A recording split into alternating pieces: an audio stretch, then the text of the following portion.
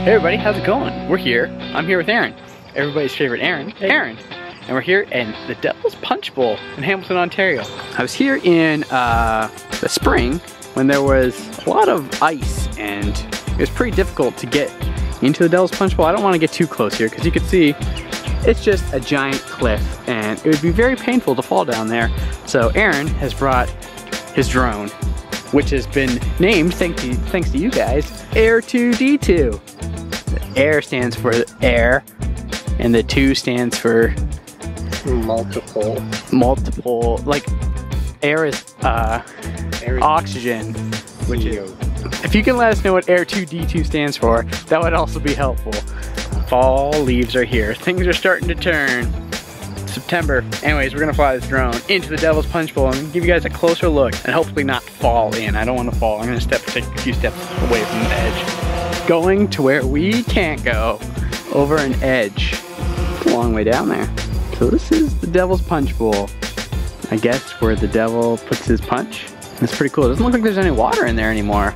A couple of pylons. Yeah, don't go by the pylons. Usually when we were here in the spring, that was all full of water and I couldn't walk in there because there was water and I didn't have any boots or anything. But now this drone can go there, but there's no water, so we could have walked in there. But this is cooler anyways.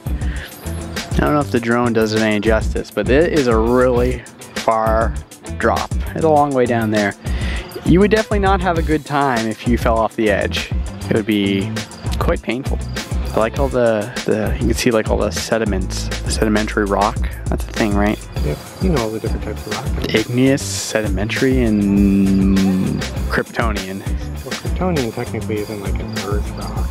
Oh, so it's pretty cool. This is a part of the escarpment here where it drops right off.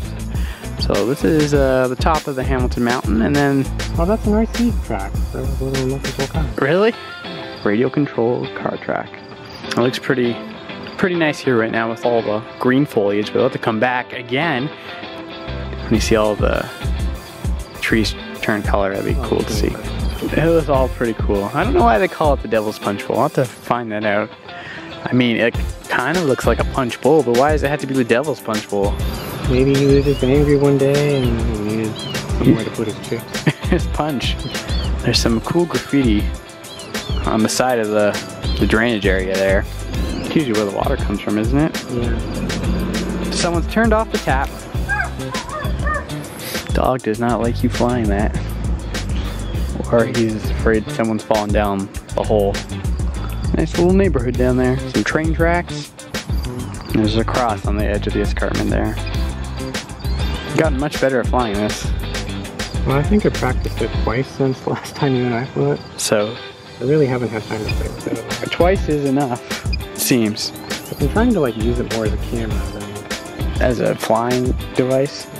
Well, I guess that's what it's best for. I mean, if you're just flying it around, you're just flying something around. And if you're flying it around with some purpose, that's more impressive. Yeah, and I should have paid less. It's a long way down. What are like the laws of flying over top of other people's like property? They're pretty strict. I just don't know who's gonna like pay for it. Probably like NATO. Don't get it stuck in the tree there. Jeez. Yeah, you're pretty close to those trees. Gotta walk under the safety. I probably shouldn't have gone under there in the first place. Probably there for releasing those railings. I feel like there's lots of rope rescues because people trespass past those bars. But we landed safely and neither of us fell off the escarpment, so that was fun.